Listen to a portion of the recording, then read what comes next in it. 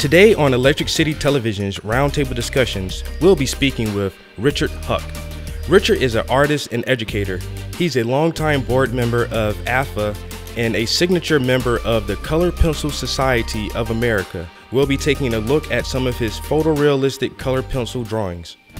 Welcome to another episode of Electric City Television's Roundtable Discussions. I'm your host, Travis Prince, and today our guest is Richard Huck. Rich, it's nice to have you with us. Well, thank you. It's nice to be here. So, right off the bat, I want to let our viewers know as much about you as they can. So, start off with some of your earliest art education and where you went to school at. Oh my gosh. I always wanted to be an artist. Ever since I was a little kid, I started drawing. I can remember being in kindergarten and drawing this house that had a door that opened. I cut it so the door would open. This is kindergarten. And I had a little bunny standing on two legs, like a human, but a bunny. Wow. And ever since then, you know, my parents encouraged me, and it was in the 50s. So, you know, people were not pushing me to have a trade or do this, do that. Art was always the focus. So I was very, very fortunate in that regard. So all through high school, all through grade school, middle school, high school, I wanted to be in the arts. And it changed the avenue of which I wanted to pursue in the arts. But I initially wanted to be a car designer. You know, when you're in middle school, you like cars. In high school, you like cars, and so I started designing them. Your family was very supportive of you as an artist from a young age. Very. Do you think that is what actually helped you get to the point where you're at now? With that extra encouragement, that extra support from like your internal sources? Yeah, I think so. I think so. You know, the constant encouragement of your parents, just, you know, they were happy to see me sitting and drawing and so on, and that's what I did. And that's a thing that I always say too. I think that all humans we're just artists from nature. It's a natural tendency for us to want to create a mark. If you give a child a crayon or a marker or a color pencil, they're going to mark and try to leave something on the paper. And I think that some of us continue to make those marks throughout our life and enjoy it and have fun with it. And some of us just seem not to enjoy marking as much. And like you said, you've always been drawing ever since you can remember as a child. So later on in your high school and college career, where some of your main impressions coming from and your main inspirations outside of just your family support? Oh, they got me art lessons when I was young. And I found out later on that the teacher who actually designed the crown prince, I forget now, but the crown jewels for the King and Queen of Belgium. Oh, wow. I know, it's like, wow. And to me, she was this crazy cat woman from Europe, because there had to be 36 cats walking around, you know, and I was like 8. You know, so the environment itself was very exciting to me. And I had a little bit of trouble focusing on exactly what she wanted me to do, which was basically just copy a photograph or a painting of some kind. So I learned a lot of copying back then, which I really took a while to get out of. But outside of that,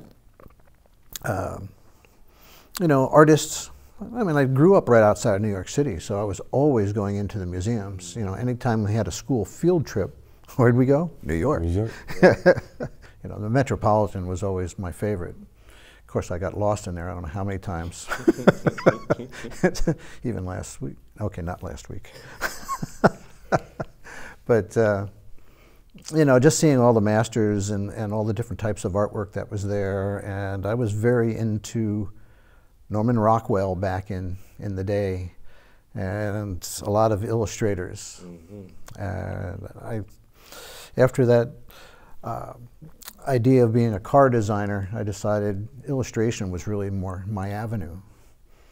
and they influenced me greatly. So you had a really eclectic experience as a child to interpret all these different masters and artists into your own artwork and your own styles. Correct. That's true. Even when I look at your art, because and I'm saying this in honesty, that you are probably one of my favorite artists.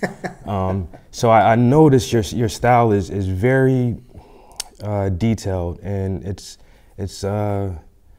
it leads away to not exactly surrealism, but the realist movement, where it's not as romanticized as some of the French Renaissance artists. It's more real and more kind of gritty a little bit. That stems a lot from the illustrators, you know. And I was like I said, I was very influenced by what they were doing, and I was very excited about trying to emulate not just so much their style. Not that I can do a Norman Rockwell, but I liked the skill that was involved. But then, you know, I'd go to the museums and I'd see these gigantic Mark Rothkos and Franz Kleins, and I'm thinking, how'd they do that? You know, and I just didn't understand them then. I was too young, and I didn't understand how art progressed to where it was then and where it is now. But I've always been a very skilled-oriented person. When I got out of high school, I went to college, and about halfway through my college career, I decided that they revamped the curriculum so that I would be graduating with just a Bachelor of Arts in Art. And I thought, okay, that's not like illustration or commercial art or anything like that. It was just art. And I thought, what can I do with that? So I switched over to education to be a little bit more well-rounded in the marketplace. And I never liked, in high school and even in college, I never really liked talking in front of people. Imagine so that. what do? I become a teacher. And I spent 40 years doing just exactly what I never thought I would be doing. Wow, 40 years as 40 as an educator. As an educator. And you taught art? I taught art. I loved it. Wow. Absolutely loved it. What was some of your best experiences as an art educator? Oh my gosh, there's far too many. I mean, I have a lot of students that are out there that have become art teachers. I guess they saw that I was having so much fun teaching, and just my enthusiasm for the subject matter must have rolled off on them. Personally, in my experience, my middle school art teacher was fresh out of college. The first year I was in middle school was her first year teaching. And I always attribute this to teachers like you who have a real passion and a real love for art, on top of having a real passion and a love to educate the kids. And it's individuals like you that, like you say, help young artists continue to prosper and grow and develop and even become art teachers themselves. And I always find that fascinating, that people like you give so much of your life and dedicate so much of your life definitely, to inspiring and helping others. Yeah, there's a lot of time involved. And I've had a lot of great students over the years, you know, and the nice thing is that I've stayed in contact with a lot of them via Facebook and social media. And I have one student that is a product designer for Disney. So basically what he does is he draws the characters, and he'll go around the world promoting Disney products. Or he'll have a sit-in session someplace where he's just drawing the characters in front of a bunch of people. You know, and I have other, I don't know how many teachers, art teachers that are out there that were my students. But a friend of mine in an adjacent school district has 3 of my students. He's an art teacher. He's the head of the department, and he has 3 of my students. Wow, that's impressive. That are art teachers. Wow. I know, it's crazy. So here's a question that I like asking people as well, especially individuals. Well, I'm probably the last generation to actually remember a time where it was pre-internet, where there was no internet, no Facebook and Instagram and Snapchat and all this. Do you feel that the advent and the popularity of the internet has helped or hindered creativity on as a whole? Sometimes it feels like that it's oversaturated in a way, and I just always like to hear other people's opinion. That's a good question. I'm sort of, I don't want to say I'm on the fence about that. I think that the way things are today with social media and technology and so on, I think what it has done, it has opened the door for a lot of people to be more creative and to make art in that type of a genre, rather than having the skills of sitting down, drawing, painting, mixing colors and so on. They do it on the computer.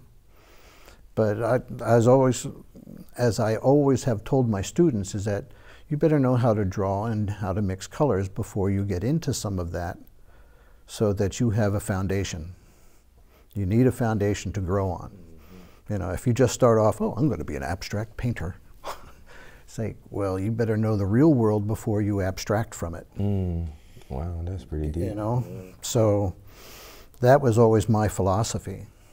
And I like to encourage my students. That's the thing that I liked about teaching, is I get this 9th grader who has abilities that doesn't realize it. Just keep on encouraging them. You know, and by the time that they're seniors, they're like, wow, I don't think I could have drawn like that when I was a senior. It's like, but all of my art teachers were very influential in my thinking. All of them. I wanted to ask you also, like, why do you choose the medium that you work with?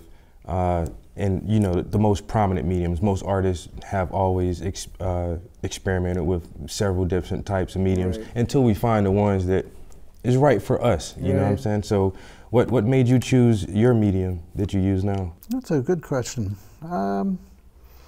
Probably because it was easy in the beginning. I mean, I could just sit there with a sketchbook and draw. You know, or I'd copy stuff out of comic books and things like that when I was little.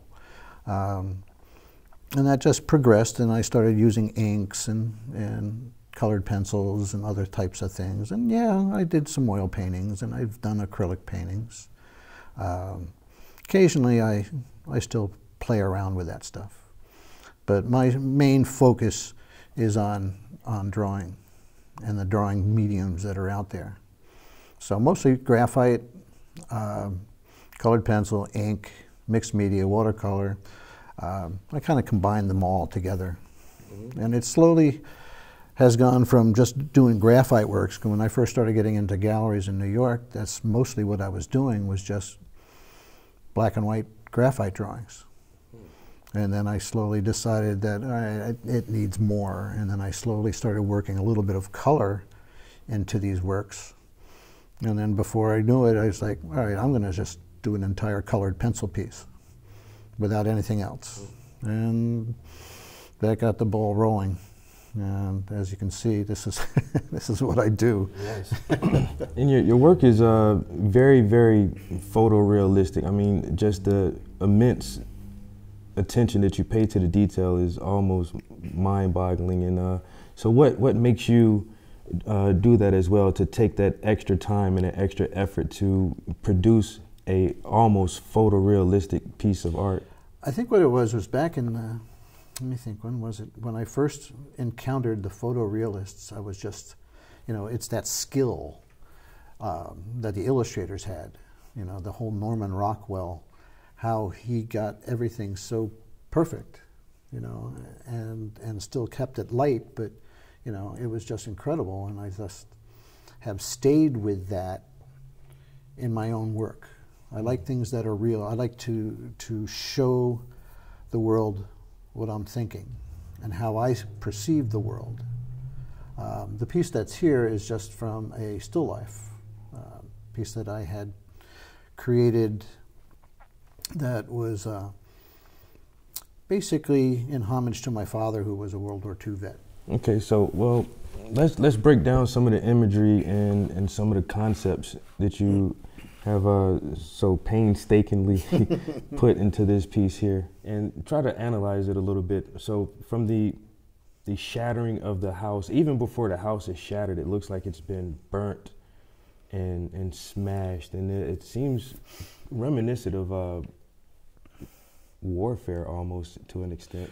Well, as I said, it was a homage to my father, and he was in World War II, and I created a series which is ongoing of works that are in the same kind of concept, where I'll take a building that I have sat down and actually made out of mat boards and whatever other supplies I had. Then I'd take it to someplace safe. So you actually built the arrangement yourself? This is actually a setup. Okay. So this, I actually was just sitting down, drawing from this. Drawing from life. Drawing, yeah, exactly. That's amazing. And that's what I was doing. In fact, that's my dad's hammer. Wow, that is amazing. And you know, whatever would work, and I would burn things, just not because I'm a pyromaniac, but it was fun on a small scale. And in doing so, I have gained a greater respect for firemen. Okay. Because putting it out was like, well, that's still burning. So, and then I would very, very carefully bring that up to my studio and have this whole thing set up. And it would take me a couple of weeks sometimes to create the still life that I wanted to work from. Like this little guy back here, he's a little plastic, you know, baby toy that goes in the tub that I transformed into a little looks like a vehicle of war. A tank almost, with the wheels coming out and the guns coming out of the front of it. Mm-hmm. And then other random things, you know. And as you were mentioning before about surrealism, yeah, Dali was always an influence on me. You know, so I went from Norman Rockwell to Dali and Magritte, you know, because they had these, well, not so much Dali, but Magritte had these subtleties that I just really, really liked. Yeah. And my work isn't always just like this, where I work from life itself. I'll venture off and work from things out of my head, or just reference materials, or I'll come up with a concept in my head, and it's like, all right, how am I going to portray this on paper? Yeah, that thing, trying to transform a concept into a visual representation that the viewer can actually understand is probably one of the most challenging things about being a visual artist. Right. A friend of mine called me up a couple of years ago and says, I got an idea for you. I got an idea. It's like, okay, what's that? Well, I just heard that these sea turtles, or this sea turtle was attacked by a shark when it was young, and they were making prosthetic flippers for it. And I thought you could do something with that. And I thought, yeah. And that just festered in me for the longest time. And I kept thinking, what can I do with it? So rather than putting regular flippers on it, I put World War II airplane wings and motors. That's something interesting. A little bit different. Yeah, something a little different. You know, and as a scuba diver, which I am, you know, I work from some of my photographs that I've taken underwater, and I would just create this image of these sea turtles with airplane wings. Wow. I know. I don't have that piece with me. I'm sorry. Well, let's examine some more of your work. Okay.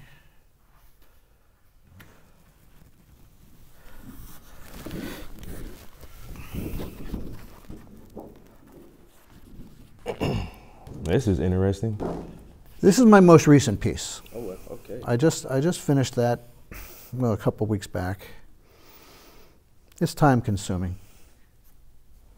And once again, your details are just absolutely fantastic. Well, thank you. The folds in the fabric, the lighting, the transparency of the plastic is just. It's all there. It's sitting right in front of you, so that when you want to try to understand better how that looks, just focus on that, break it down into small pieces, and just see how the values and the light affects it, the changes, and so on. That's fantastic. The nice thing is that you can't sit here, look at this, and compare it to the to the real setup that I was working from. So if I make errors or it's not exactly like the setup, doesn't matter. Exactly. Because you're looking just at this and you don't compare it to the others. And I usually just destroy the setup after I'm done.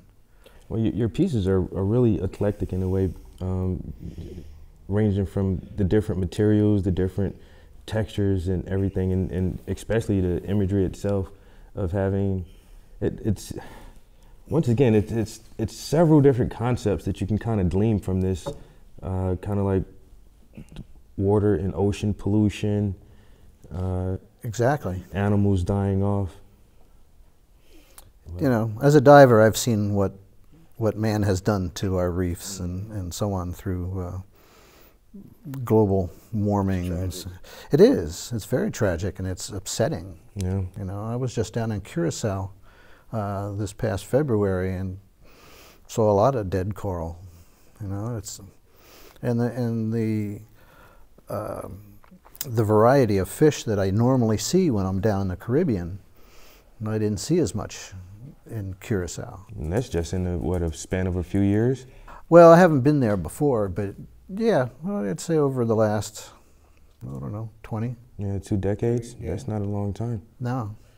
So can you walk us through the construction of this setup and what makes you finalize what pieces that you're going to actually display in your diorama? Well, I actually have had the 6-pack holder for a long time, and I had a number of different ideas that I wanted to either do with an assemblage or something that makes a statement about what it is. So I decided this time around, I just used some stone, mainly because it's sort of like a barren reef. I used paper for like the sponges, because it's sort of representative without actually having a sponge. Or coral. The manatees are always endangered. Cloth has always been sort of I don't want to say it's easy for me, but it's easier than some things. And I try not to limit myself into what I do so that there's a lot of constant repeat. But so I have paper in the background. And the paper itself was sprayed red, but I changed it as I go along. So this is called Tide. And so it was inspired by the red tide, was really what it was. And I put just a photograph here of nice blue water. Like it's almost just a memory. Yeah, yeah, exactly. Yeah. Exactly. Someone said, "Is that a television screen?" That's another fantastic piece. Do you have anything else we can see?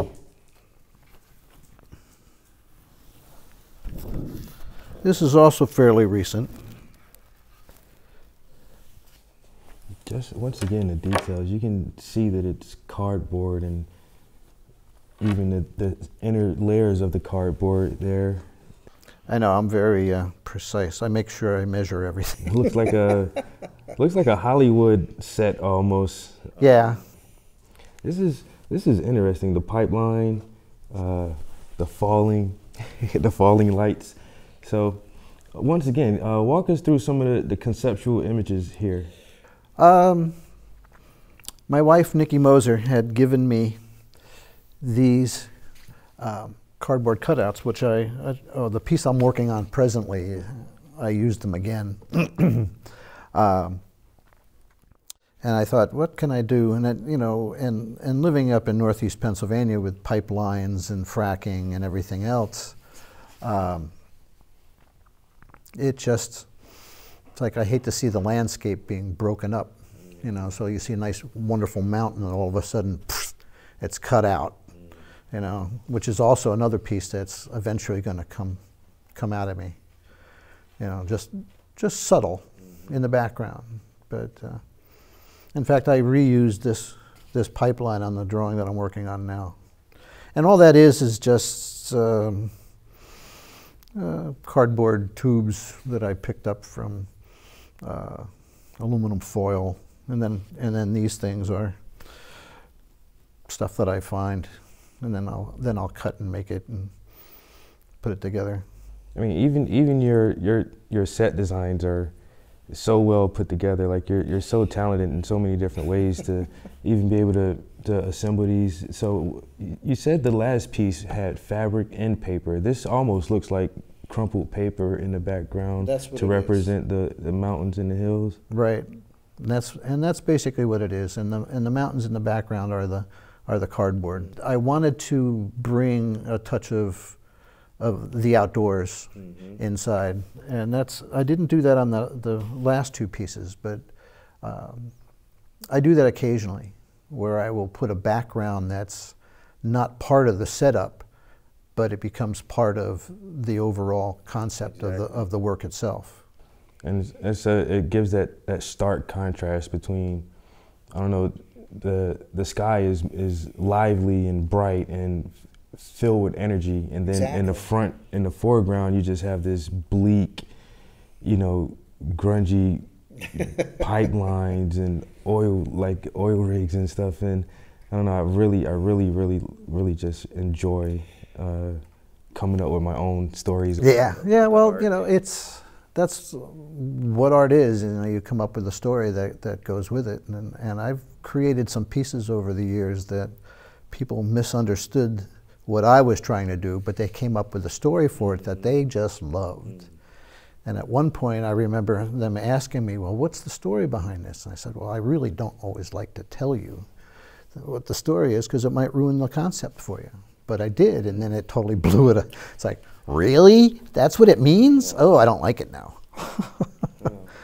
So to each their own. Yeah, but I like the contrast between kind of like the drab and the blue sky. And that's the same piece with this one, where I had the little photograph of the actual water that looks beautiful.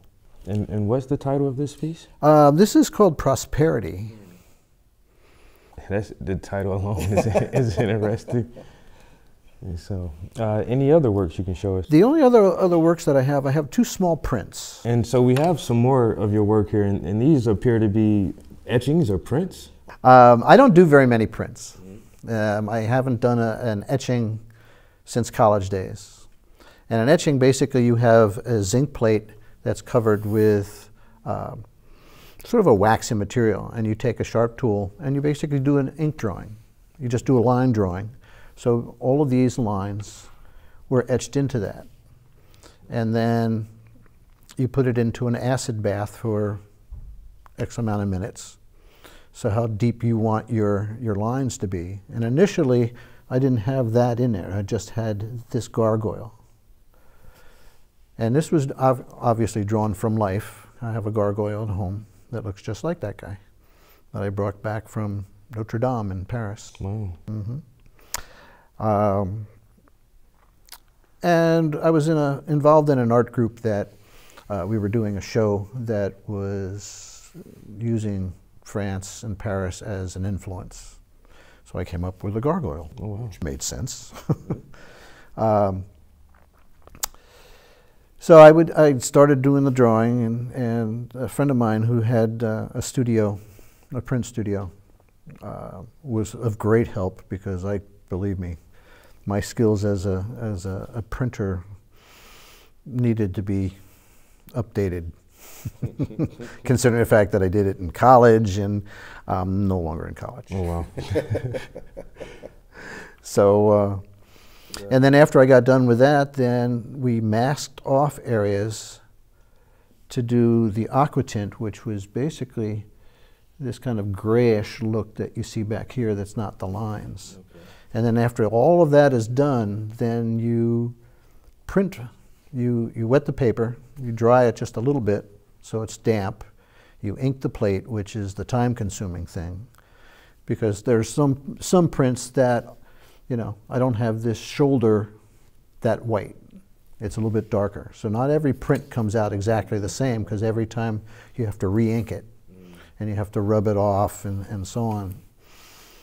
So it's time consuming, but different than my other drawings. Exactly, and that's something else too. Like I admire about artists who can use different mediums, different genres, and produce artwork that you would assume came from a completely different artist. You know, it does not look like some of your more recognizable work, but it's fascinating in itself. And you say you actually own this gargoyle. Yeah, I do. It's stone? It's, you know, it's a repro. Oh, okay. You know, it's like a souvenir. When you go to Notre Dame, you can buy some things. I'm sure you can buy them online now. I have a few of them. Interesting, interesting. Can you show us some more? This next one is upside down.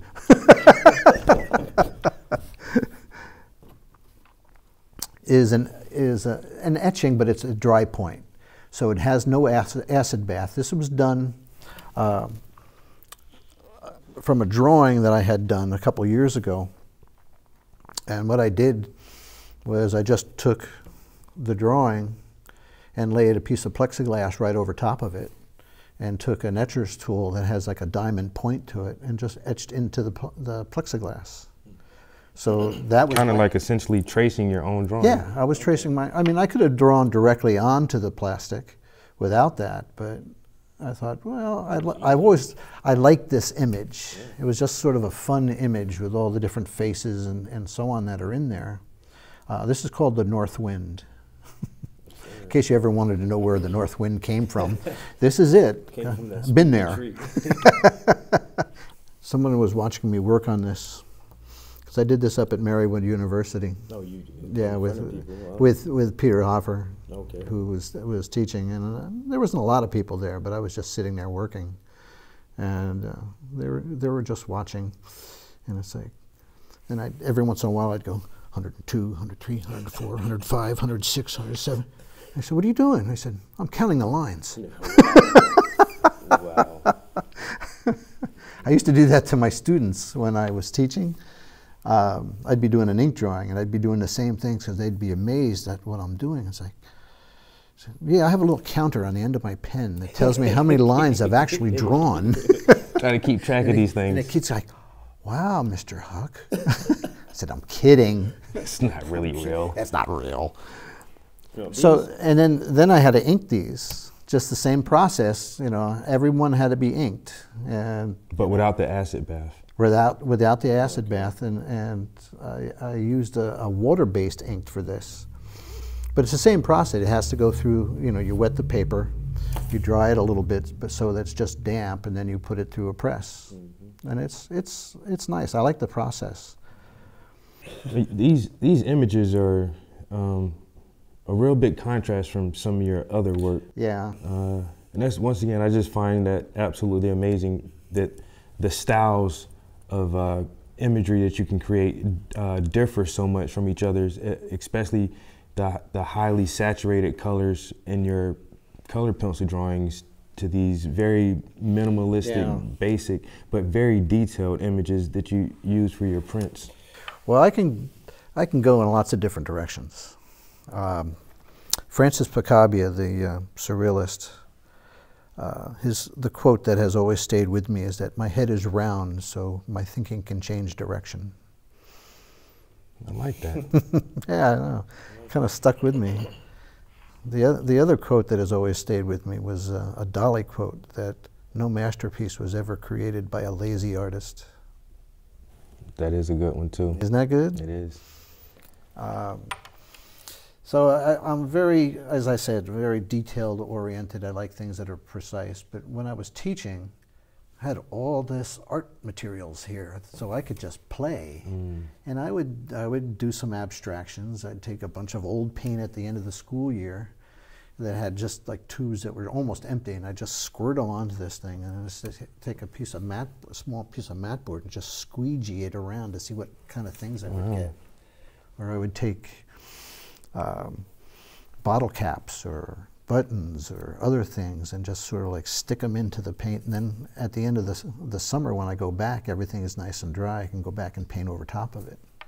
So I have a number of pieces that are like that at home that are just not like this at all. You know, it's fun to play. you know, and I'll do some sculptural things from time to time just because I like working with my hands. I should have brought one of my decoy ducks along. Yeah, that would have been cool to look I know. at. Well, Richard, your work is truly phenomenal, and I've had a great time talking with you today. I really appreciate you coming by and sharing your stuff with us. You're quite welcome. You're easy to talk to. Much. Thank you, thank you. And I love your work too, by the way. I really appreciate that. That's a huge compliment coming from you. Well, I appreciate that too. I'm Travis Prince, and this has been another episode of Electric City's Television's Roundtable Discussions. Thanks for joining us, and we'll see you next time.